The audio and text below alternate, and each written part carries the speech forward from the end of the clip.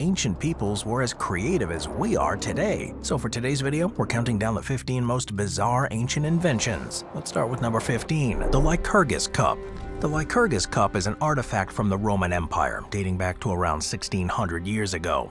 Named after Lycurgus, a figure from Greek mythology, it features him being entangled by vines in a scene from the myth where Lycurgus attacked Dionysus and was punished by being ensnared in vine tendrils. Of course, many cups and objects have been found from Roman times, but there's something that makes this one truly unique and far ahead of its time. That's because it's made from something called dichroic glass. Impressively, the glass appears to be jade green when lit from the front, but transforms into a translucent ruby red when light shines through it from behind. This dramatic change in color is due to the presence of minute quantities of gold and silver, which alter the way the light is reflected and transmitted through the material. The exact process used to create this effect was lost to history and remained a mystery until modern nanotechnology provided some understanding in the 20th century. As well as this advanced understanding of material science, the detailed scenes depicted on the cup were carved into the glass using a technique called diatratum, which involves deep cutting and grinding to produce a raised relief effect. The craftsmanship and artistry required to produce such detailed work on a material that is both fragile and difficult to work with highlight the advanced skills of the artisans of the time. Today, the Lycurgus cup is on display in the British Museum in London and continues to fascinate scientists, historians, and art lovers, with only a few people in modern times capable of recreating its appearance. Number 14, the Hufeng Didongyi. The Hufeng Didongyi is also known as the seismoscope of Zhangheng, is an ancient Chinese invention that is one of the earliest known devices to detect earthquakes. Created in the year 132 by the astronomer, mathematician, inventor, and engineer Zhang Heng, the device shows the advanced understanding of natural phenomena by ancient Chinese civilizations. Zhang Heng's seismoscope was a large, ornately decorated bronze vessel featuring 8 dragons sitting around its edge, each one facing the main points on the compass. Beneath the dragons were 8 bronze toads positioned to catch balls that the dragons would release in the event of an earthquake. The mechanism behind this ingenious device allowed it to detect seismic waves from earthquakes occurring at great distances, even hundreds of miles away, and indicate the direction of the quake's epicenter. The workings of it remain a subject of much speculation, as no detailed descriptions of its internal mechanisms have survived to this day. It's believed that the device uses a pendulum or some other form of inertial mass to sense the ground movement, which would then trigger a mechanism to release a ball from the mouth of the corresponding dragon. This early warning system not only provided valuable information about the direction of a quake, but also allowed for assistance to be sent if it was thought that an important place had been affected. Despite the loss of the original invention and the complete records about its design, the Hufeng Didongyi continues to be a celebrated symbol of ancient China's contributions to the scientific world. Modern reconstructions and studies attempt to understand it and replicate it, but by using materials and processes available at the time, it's so far been impossible to recreate. Number 13, the Aeolipile. The Aeolipile, which is known as Hero's engine, is one of the earliest known examples of a steam engine, which amazingly dates back to the 1st century. Designed by Hero of Alexandria, an ancient Greek mathematician and engineer who was known for his contributions to the field of pneumatics, mathematics, and physics. The Aeolipile offers a glimpse into the early understanding of steam power and mechanics. The device itself is simple in design, but it shows a sophisticated grasp of the principles of steam propulsion. It consists of a hollow sphere mounted on a pair of opposing nozzles. The sphere is attached to a water-filled boiler through an axle that allows it to rotate freely. And when the water is heated and then steam is produced, it escapes through the nozzles, creating a thrust that causes the sphere to spin rapidly. This reaction is a practical application of the third law of motion long before Newton described it, that for every action, there's an equal and opposite reaction. Despite its clever design, the Aeolipile was not used for practical uses in Heron's time, and the Greeks weren't traveling by steam engine. Instead, it was considered a curiosity or demonstration piece to illustrate the principles of steam power and pressure, and showcase the potential of steam as a source of propulsion, a concept that wouldn't be fully realized until the advent of the steam engine in the 17th and 18th centuries, which played a critical role in the Industrial Revolution. Number 12, the Viking Sunstone. The Viking Sunstone, a legendary navigational aid from the Viking Age, allegedly allowed Viking navigators to locate the position of the sun even on cloudy or foggy days, which gave them a crucial edge when voyaging across the North Atlantic. The existence of the sunstone is mentioned in medieval texts, including sagas and historical records, which described its use in navigation before the invention of the magnetic compass in Europe. The precise nature and working of the Viking sunstone remains a subject of debate and mystery, though. Scholars suggest that it was likely a type of crystal, such as calcite, cordierite, or tourmaline, which are all known for their optical properties, including the ability to polarize light. Through a process called birefringence, these crystals could have been used to detect the direction of the sun by observing the sky's polarization pattern, a method that could be effective even when the sun was obscured. Experimental archaeology and modern scientific testing have lent support to the theory that the sunstones actually existed, with researchers showing that by using a crystal, in accordance with historical descriptions, it is possible to pinpoint the sun's position with a degree of accuracy that would have been useful for navigation. No archaeological examples have been found yet though, which is strange because plenty of Viking vessels have been unearthed. This means there remains some skepticism about the stones, whether they were just a legend created by their enemies to explain why they were so good at seafaring, or perhaps why they were so important to the Vikings that they were treated like precious objects and never actually left on ships. Number 11. Ctesibius's water clock. Ctesibius's water clock, which was called the clepsydra, was another device that was created well ahead of its time. Living in Alexandria, Egypt more than 2,300 years ago, Ctesibius was a prolific inventor and scholar, credited with a range of innovations in the field of pneumatics, as well as improvements to timekeeping devices. His water clock is particularly notable for introducing a level of accuracy and sophistication previously unseen in the measurement of time. The clepsydra, or water thief, was not a new invention in Ctesibius's time, but he revolutionized its design. Traditional water clocks simply allowed water to drip at a consistent rate, with the passage of time marked by the water level in a container. However, these early models caused inaccuracies due to changes in water flow rate as the container filled, so Ctesibius addressed this by incorporating a complex system of gears, floats, and valves to regulate the flow and maintain a steady rate, regardless of the water level in the reservoir. One of the most ingenious aspects of Ctesibius's water clock was its adaptability to display time in a visual and easily understandable form. He achieved this through a series of mechanical additions, including a float with a peg that rose with the water level, driving a gear mechanism that turned a dial or moved a pointer.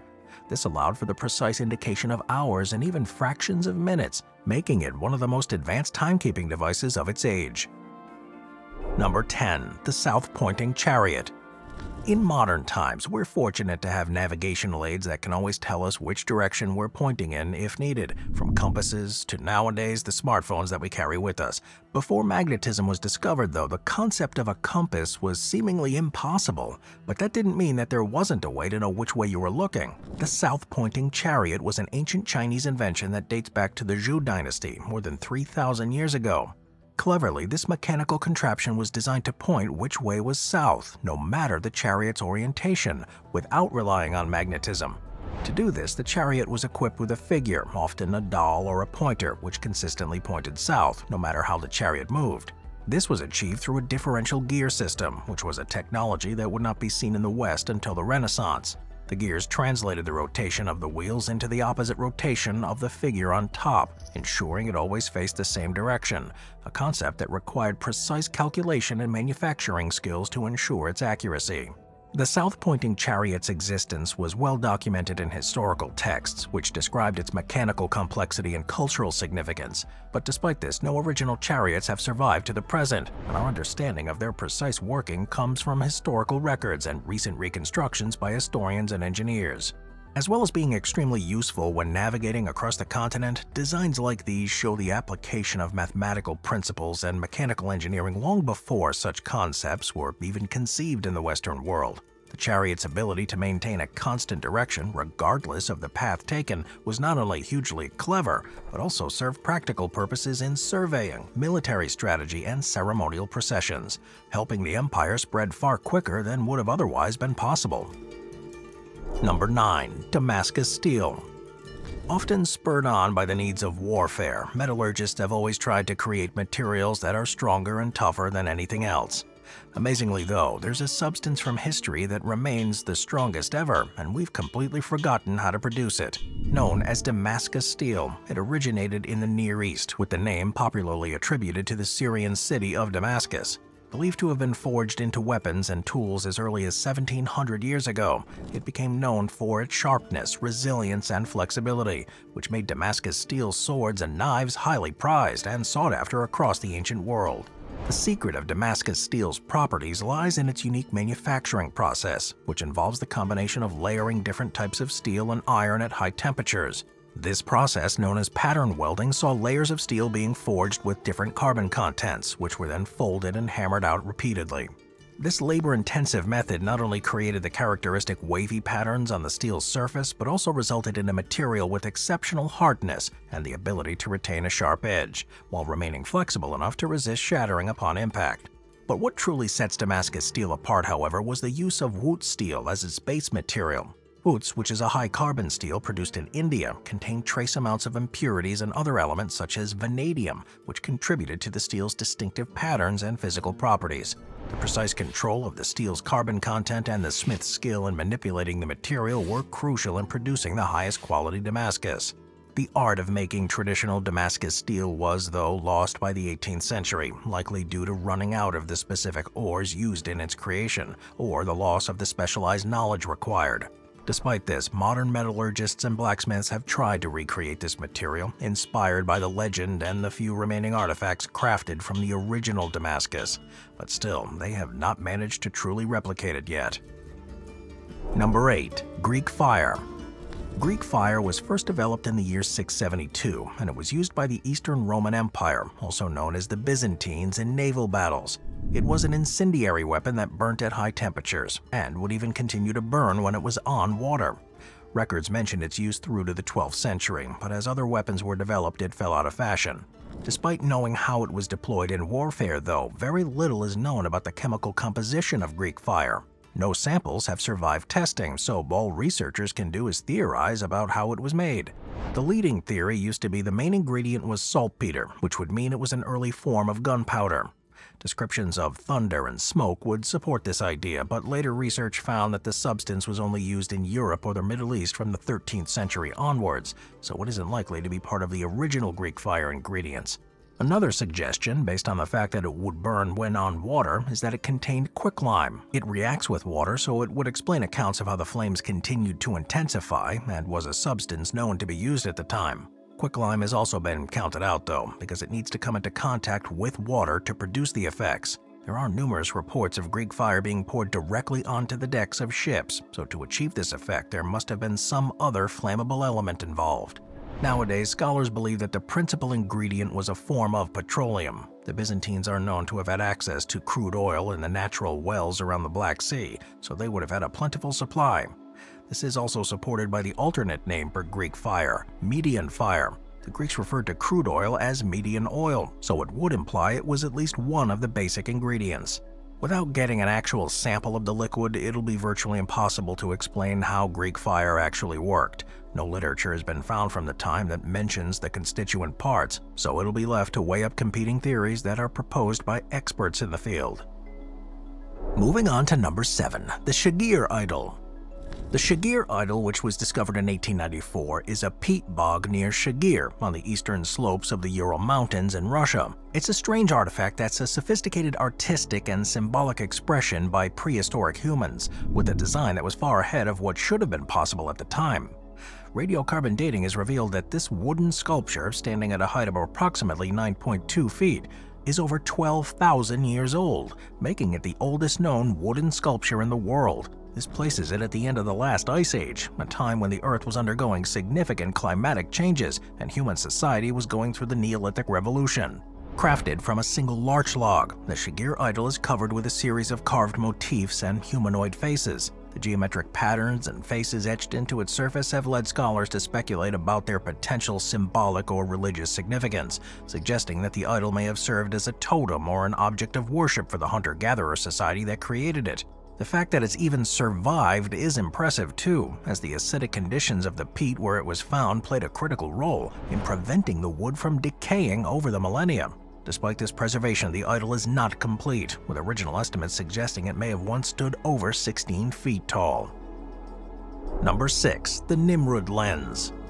The Nimrud lens is a surprising artifact that dates back to around 750 BC and comes from the Assyrian city of Nimrud in modern-day Iraq. Discovered in 1850 by Austin Henry Layard, this piece of rock crystal, which is roughly oval in shape, is about 1.7 inches in diameter and is believed to be the oldest known optical lens. The lens's slight convex shape and precision suggest a sophistication in craftsmanship that shows a much more advanced understanding of optics by ancient civilizations than had been previously realized. The purpose of the lens, though, has been subject of debate among historians, archaeologists, and scientists ever since it was found. Some think that it was used as a magnifying glass, aiding Assyrian artisans with intricate designs. Others have suggested it may have served an astronomical purpose, possibly as part of a telescope for looking to the skies. But there's also some who argue that the lens's optical qualities were accidental, and that it was just actually a decorative object or an amulet. The crafting of the Nimrud lens certainly seems to be a deliberate attempt to manipulate light, though, and while the precise nature of what it was used for is unclear, it's more evidence of the advanced knowledge of the Assyrians, who were among the pioneers in various fields including astronomy, mathematics, and engineering. They were a civilization that was fascinated with exploring and understanding the natural world with various tools, so it makes sense they would have created a lens like this to assist in those pursuits. Who knows, they may have even been charting planets in our solar system centuries before modern astronomers. Number 5. The Tower of the Winds. The Tower of the Winds, which is also known as the Horologion of Andronikos Kerhestes, is one of the most over-engineered and impressive ancient timepieces that survive to these days. Also featuring a weather vane, it's in the Roman Agora of Athens in Greece, and it was built more than 2,100 years ago. Octagonal in shape and made from marble, it combines functionality with aesthetics, reflecting the Hellenistic interest in both architecture and science. Measuring about 39 feet high and about 26 feet in diameter, the Tower of the Winds gets its name from 8 wind gods depicted on it, each facing a direction from which the corresponding wind blows. These carvings not only serve an artistic purpose, but also function as an early form of meteorological observation, indicating the tower's role in tracking weather patterns. The sundials carved on each of the tower's 8 sides allowed for tracking of time throughout the day, while the interior housed a complex water clock or clepsydra.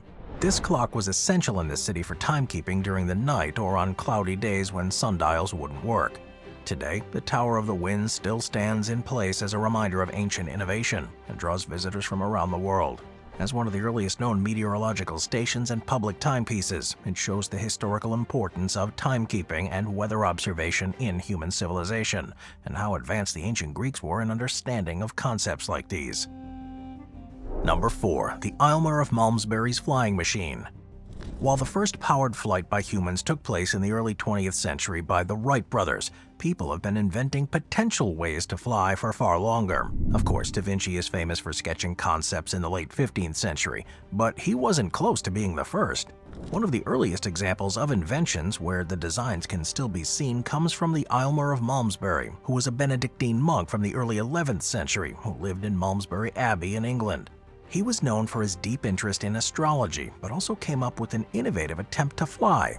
His flying machine was essentially a set of wings, which he attached to his hands and feet, and had been inspired by the classical myth of Daedalus and Icarus. According to the historical accounts, Aylmer believed that with enough study and the right design, he could mimic the birds and glide through the air, an ambitious endeavor that was driven by a mix of scientific curiosity and perhaps a touch of the mystical thought that was prevalent in his time.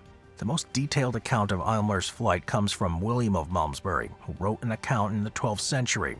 William describes how Aylmer, having constructed his apparatus, launched himself from the Tower of Malmesbury Abbey. Amazingly, he managed to glide for more than a furlong, which is the equivalent to more than 700 feet, before landing, but unfortunately resulted in him injuring himself. This attempt at flight is actually an important moment in the history of human attempts to take to the skies, and the human obsession to prove a concept even if it poses a risk to their own safety. While it didn't eventually amount to anything and was a bizarre and brazen attempt, he does deserve credit for what he tried to do. Number 3. Roman concrete. Across Europe and the rest of the former Roman Empire, countless structures are still standing, and you may wonder how this is possible after more than 2,000 years, especially as more modern structures seem to fall more easily. The answer is a substance called Roman concrete, or opus cementitium, which was different to the types we use today, and in many ways was far tougher and stronger. Unlike modern concrete, which relies on Portland cement for its binding properties, Roman concrete was made using a mixture of volcanic ash, lime, and seawater, along with pieces of volcanic rock and brick chips as aggregate. This unique composition, particularly the use of ash, gave Roman concrete its remarkable durability, especially in marine environments. The chemical reactions between the volcanic ash and the lime produced a material that could withstand the test of time, resisting decay and erosion far better than many modern concretes. One of the most impressive traits of Roman concrete is its ability to self-heal. Researchers have discovered that when cracks form in it, the presence of lime and volcanic material allows for the growth of mineral crystals that can fill the cracks when exposed to water, effectively repairing the structure over time.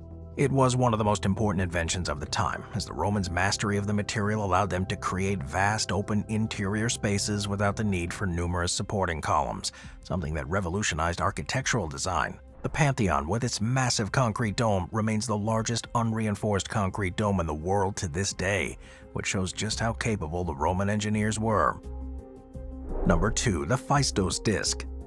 The Phaistos Disc was discovered in 1908 by Italian archaeologist Luigi Pernier in the ancient Minoan palace of Phaistos on the island of Crete in Greece, and it's become one of archaeology's most intriguing discoveries. Dating back to around 4,000 years ago, the clay disc is about 5.9 inches in diameter and is covered on both sides with a spiral of stamped symbols. Its purpose, along with the meaning of the inscribed symbols, remains a mystery, despite many experts having tried to decode it.